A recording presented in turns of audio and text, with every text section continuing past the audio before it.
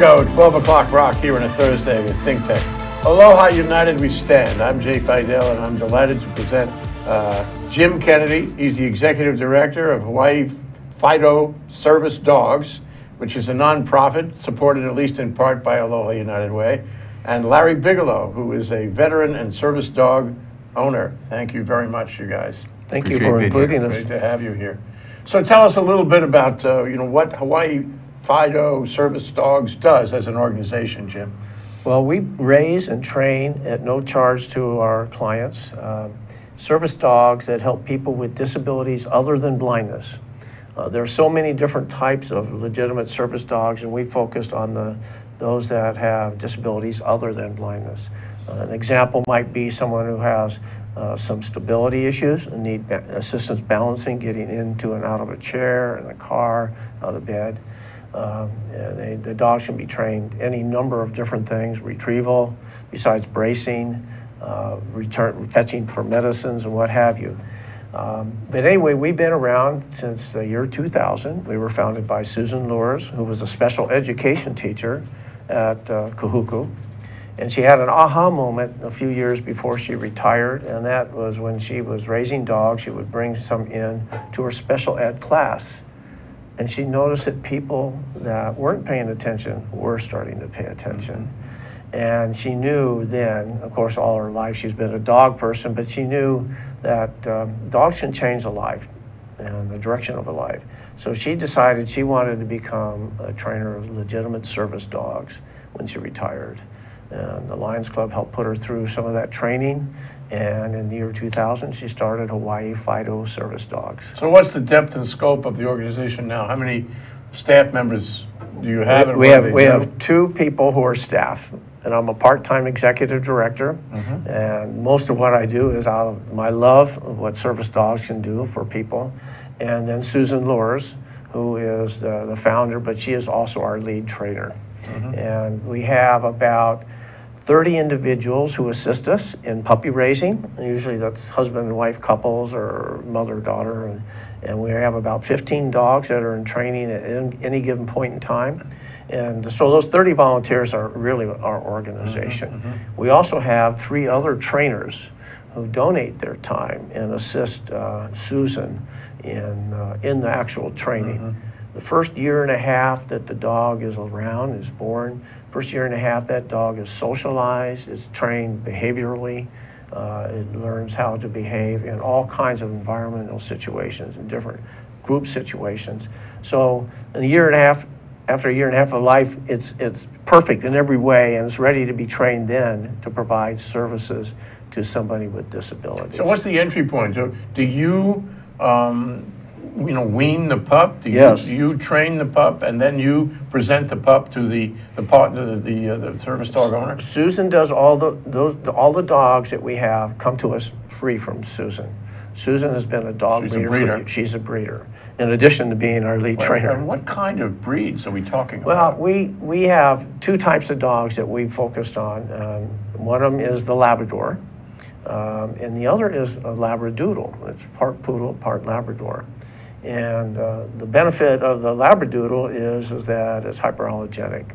So if somebody has or in their family has the slightest allergy issues, that dog will not create a problem in that household.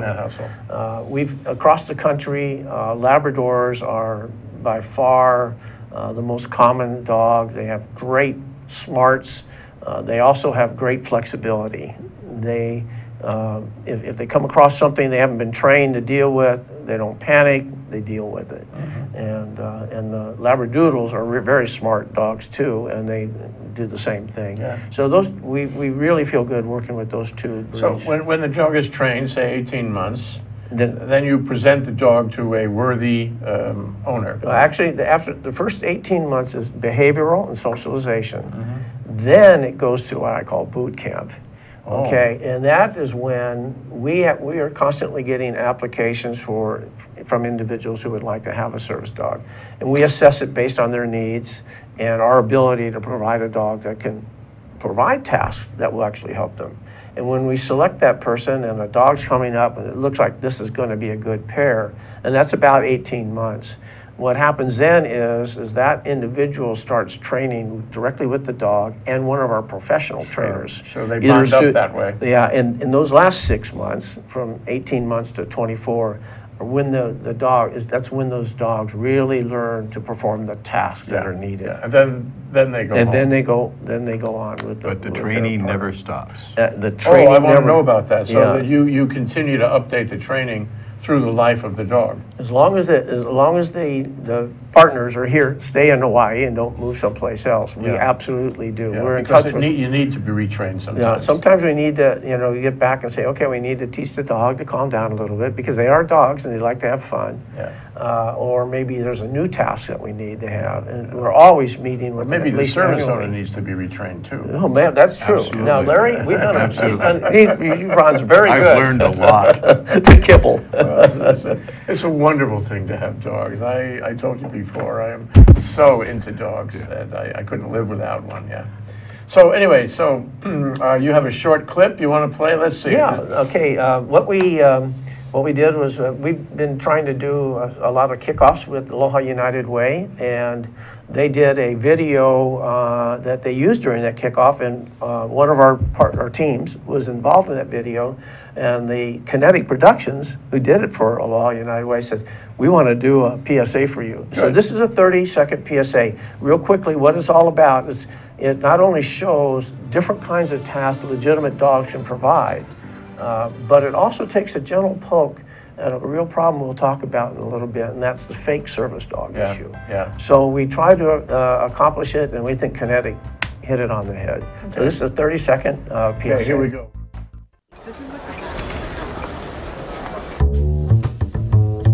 Hey, how come he gets to go in? He's a service dog. Well, I could get a vest too. You're not even a service dog. He's trained to assist his owner. Well, I can do whatever he can do. Wow, did he just open the door? Yep. Oh, I can't do that. I can't do that either. He's trained for over 2 years to become a service dog. Man, I wish I could be a service dog. Capes. Not all heroes wear capes. That's wonderful. Yeah, they are our best friend. Going back Kinetic tens of thousands of years. Yeah. Oh yeah, absolutely. So let's meet Larry. Larry, how did you get involved with service dogs? Well, I had previously had pets, had Newfoundlands, and my 175-pound dog was great for doing the therapy thing, visiting hospitals and schools and things. So I contacted Susan to get my dog registered as a therapy dog so I could get the insurance for him, all that kind of stuff. That was quite a few years ago, and then I think about 2010. And so my Newfoundland began to have spinal problems, and I was going to lose him to those spine problems. And just about the time I'm losing him, mine started. So I don't know. Your spinal problems. Yeah. So I don't know if it's a hereditary thing I got from my dog, but was at a real low spot. Had just lost my best friend, couldn't work anymore, couldn't do much of anything. Wondering how I'm going to pay rent, survive in Hawaii, and small pension, Social Security, so things are real tight. Was at a real low spot, and I just thought about Susan, called her up one day, and I said, Susan, do you think I would qualify for a dog? And she says, well, tell me about your problem. So we went over it, and she says, yes, definitely. So kind of started in the program. Buzz was already being trained. And I actually went out with Buzz's brother for the first time. Because of my spine issues, I need a dog that can provide me forward mobility, but I can't stand hard pulling. If he's pulling away, that's not so good. Yeah, when I'm not ready for it. Yeah. So his brother was just a little more hyper than what I could handle. A couple months later, I started training with Buzz, and what we would do is I'd go out once a week. I'd go down to the kennels a couple times a week and take him for walks and things like that to get to know him, and think that I'm really training my dog. A couple funny instances, but then everything was going good at about, I think Buzz was 9 months old, and it was about November, just about 2 years ago.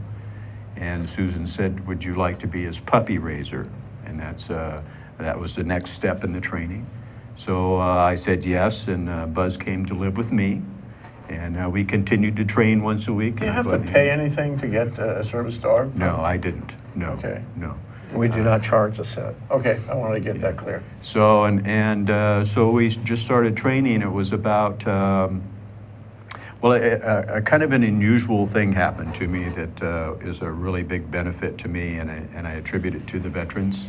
I get my medical care through the VA.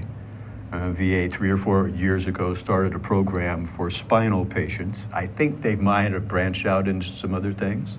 I don't think they're going to do PTSD or any of the psychological things. Just my thoughts. And but anyway, so the program was for spinal patients, and I had to demonstrate to them that there's nothing else they could do to help me. A wheelchair, a cane, none of those things are going to work for me.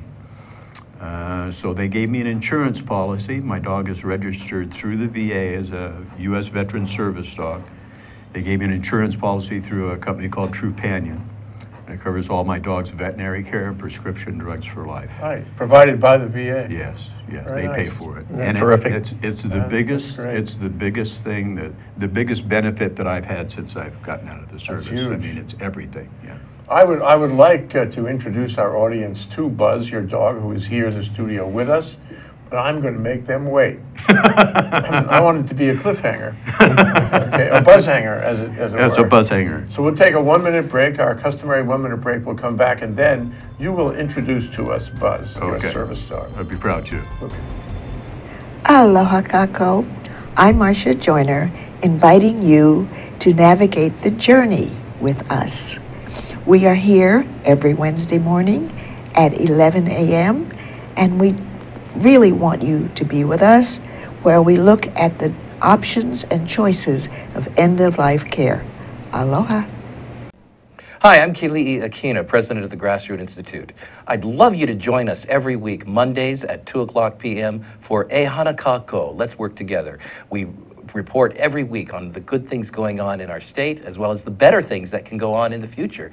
We have guests covering everything from the economy, the government, and society. See you Mondays on E Hanakako at 2:00 p.m. Until then, I'm Kili'i Akina. Aloha.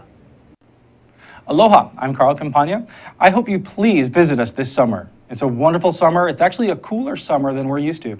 But I hope that you come back and visit us and watch our show, Education, Movers, Shakers, and Reformers, here on ThinkTech Hawaii. It's at noon every Wednesday. See you then. Okay, we're back. We're live. ThinkTech, Aloha United we stand, with Jim Kennedy of Hawaii Fido Service Dogs and Larry Bigalow, who is a service dog owner and veteran.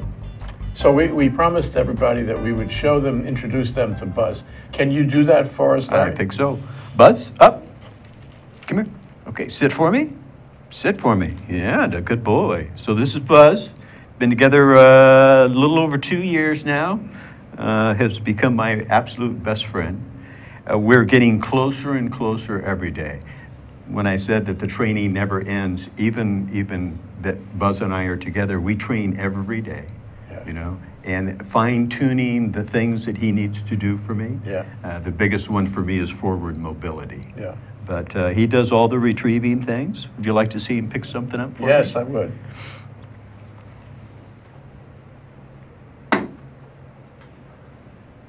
He's not going to do it until you tell him.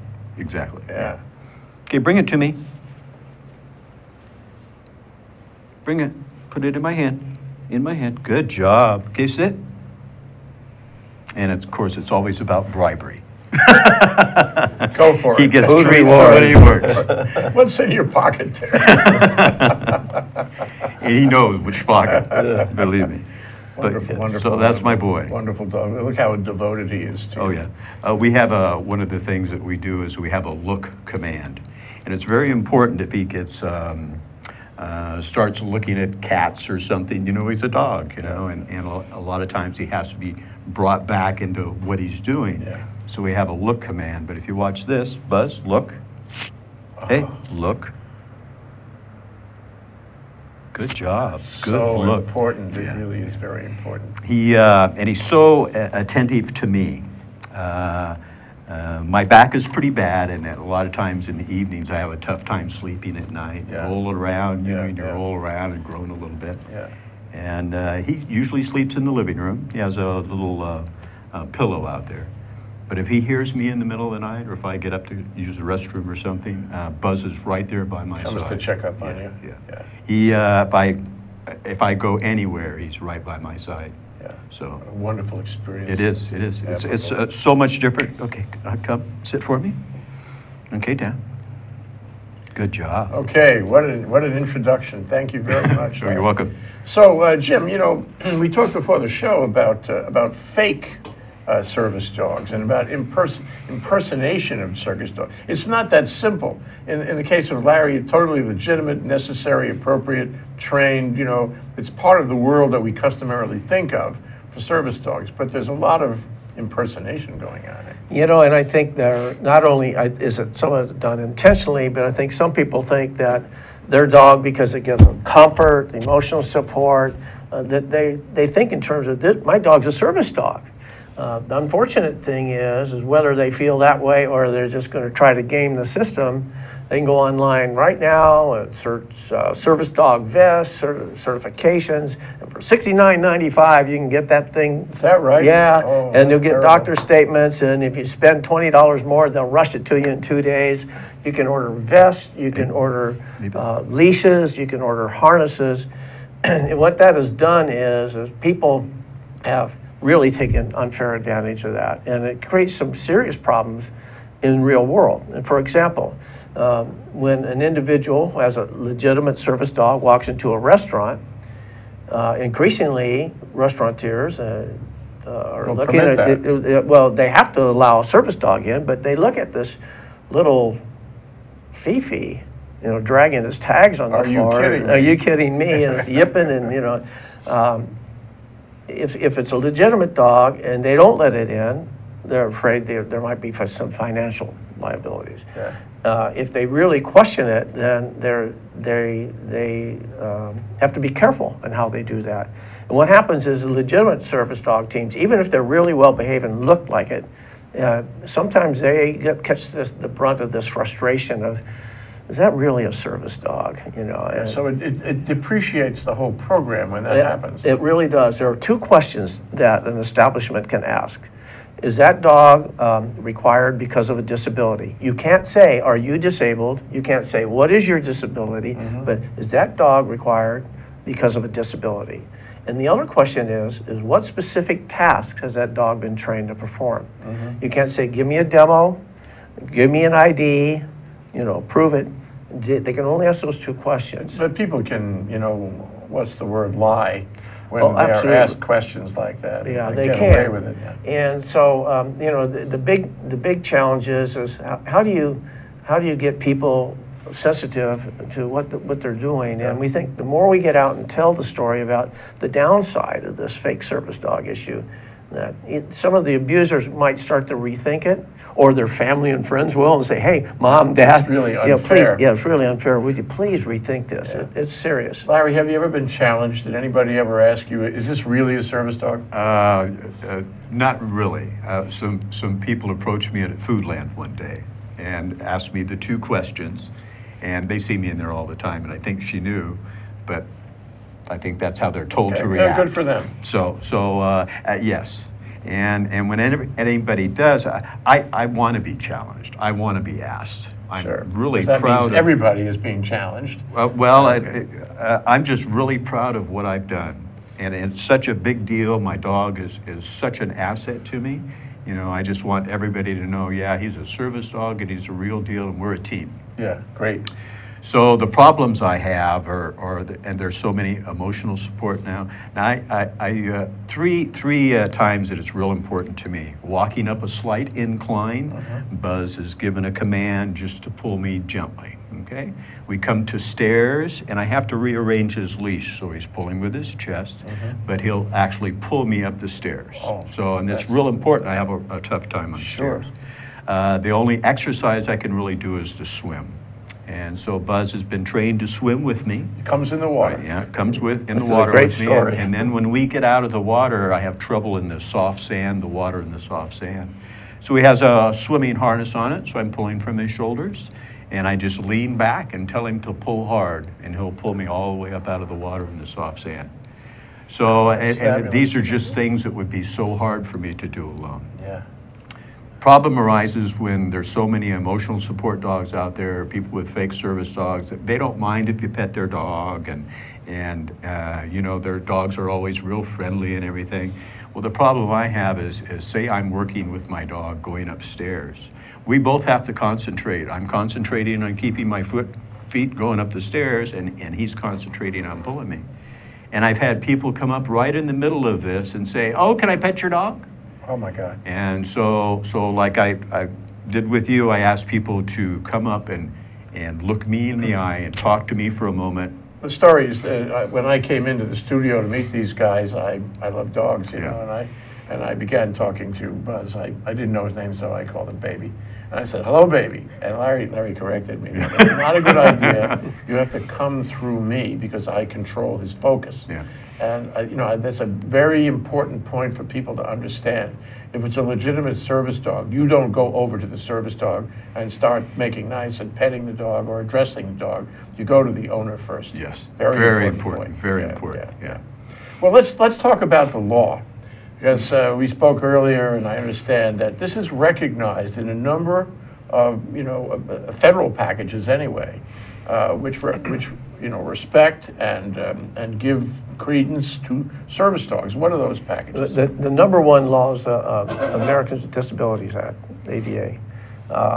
That law is the one that basically says if it's a service dog, and it has to be for someone with disabilities and specifically trained to perform tasks for that. If it's a service dog, that dog is allowed anywhere the public is allowed in the United States. It's, period, it allows it. They go further and say, though, you do not have to get that dog from a certified training organization. You are actually allowed to train a service dog yourself. That's part of the problem with the fake service dog Yeah, issues. sure. Yeah. But the ADA is the governing entity there. If people really want to dig into it, the Department of Justice, if you go to DOJ's site, has a great Q&A, FAQ, frequently asked questions, about 8-page document. It really goes into a great deal. The airlines themselves have another act that goes a step further, and it actually makes room for certain emotional support dogs to be on board a plane besides a service dog. ADA doesn't allow for anything but a service dog, but the Airlines Act has allowance for a comfort dog that makes you less anxious if you're flying. So this is beyond the strict definition of service That's dog. right. And then you But have if they want to do that, fine. yeah, and they have to have doctor's certificates, and you wonder how many of those are legitimate. Yeah. And then you have the Fair Housing Act.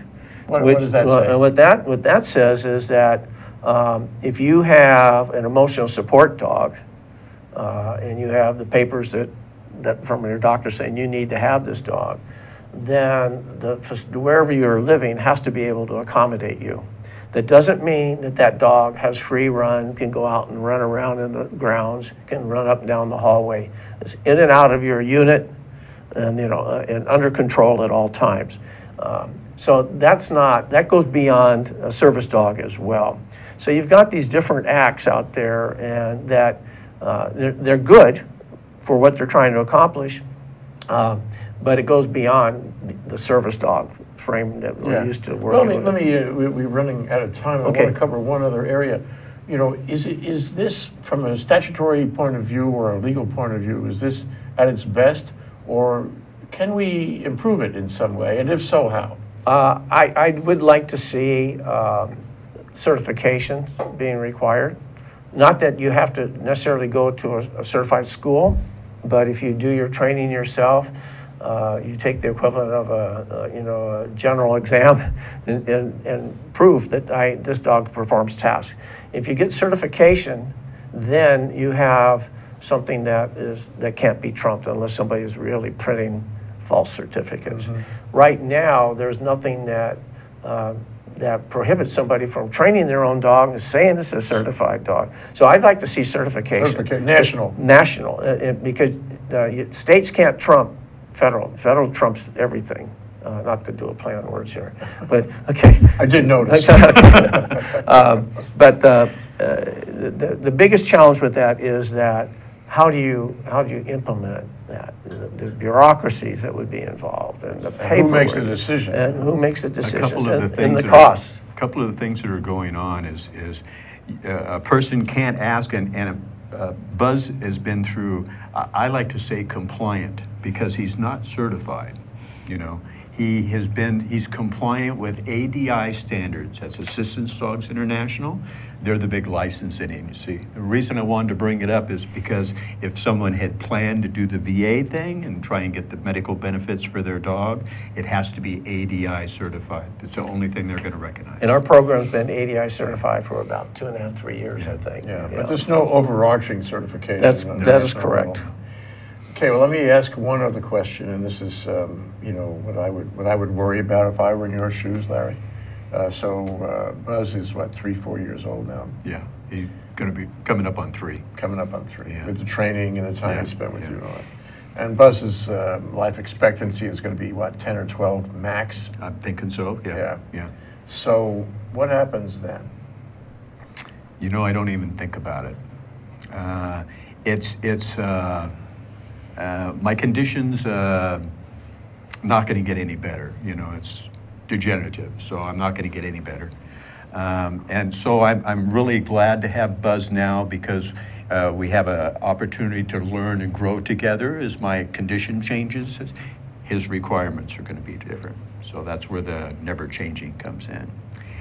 If I'm to lose him, you know, that's the most horrible thing in a dog guy's life. I never had children, so dogs have been my whole life. And it's just the hardest thing there is. I've done it with many pets.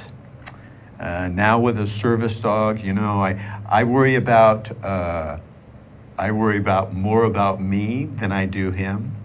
And one of the things that's so great about being involved with High Fido, if something happens to me, they will come get my dog and they will care for him, and I know my dog will always be taken care of. Oh, yeah. Yeah. And we're going to take care of Larry too. When that time comes, we're going to be there to help provide him his next service dog. Susan told me a few months ago, and we were talking about some different things, and she looked at me, she says, Larry, you're part of the family. Yeah. And it gives me such a good feeling. I get that. I think it's such a wonderful cause. Yeah. I think if we had some place to take all the homeless dogs and put them in one place, and then we can take all the veterans that need them and match everybody up, we'd be. You heard it here on ThinkTech. It's very clear that this is not a two-partner partnership, it's a three-partner partnership. Yes. Thank you very much, gentlemen. Thank you very much. Thank you. Jim, Appreciate Larry, it. great to have you on the show. Thank you.